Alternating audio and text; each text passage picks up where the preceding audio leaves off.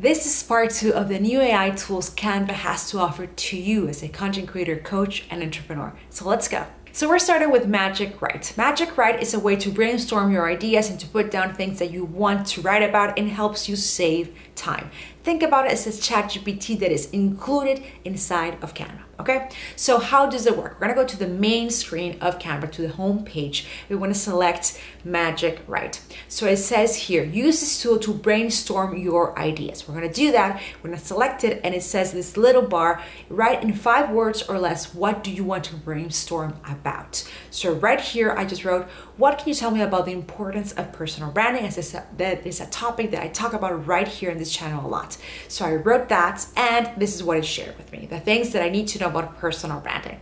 Then I said, okay, let's test it out again. And I shared, okay, regarding that, what else can you add about the value of personal branding? So I wrote that, and again, a new answer, which is well thought, and I liked it. And of course, with everything that you choose to use with any AI tool, you need to always go over it, see if it applies to you, see if it doesn't have any mistakes, okay? So that always works. Now, then I wanted to try something else and test it out again and said, give me 4 things that I need to know about AI. So right there, again, the little bar, I wrote 4 things that I need to know about AI, and it delivered the 4 things that this tool of AI thinks will be good for me to know.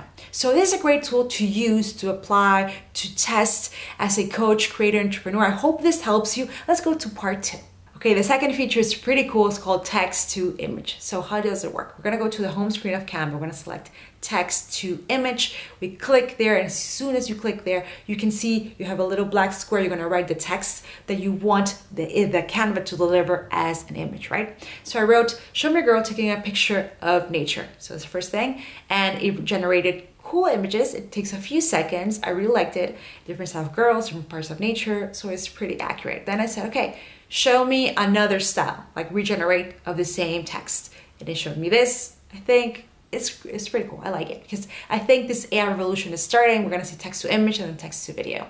Now, I said, show me a girl in an island drinking a coconut water. So it showed me, again, a few seconds, it shows me this different type of images, different type of coconut waters, which is pretty cool and quite accurate to seeing how the world is diverse. So I really like it.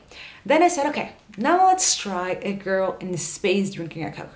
I just wanted to see what else. Okay, so it showed me a girl drinking a Coke in space. As you can see also, the logo of Coca-Cola is not 100% accurate. Then I said, let me wonder why.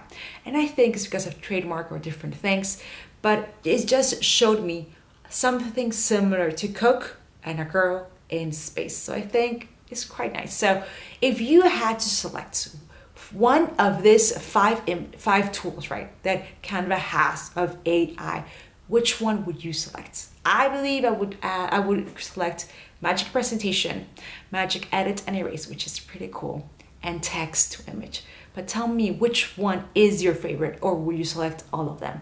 Let me know right here below. Thank you so much, and it was amazing talking to you. All the best.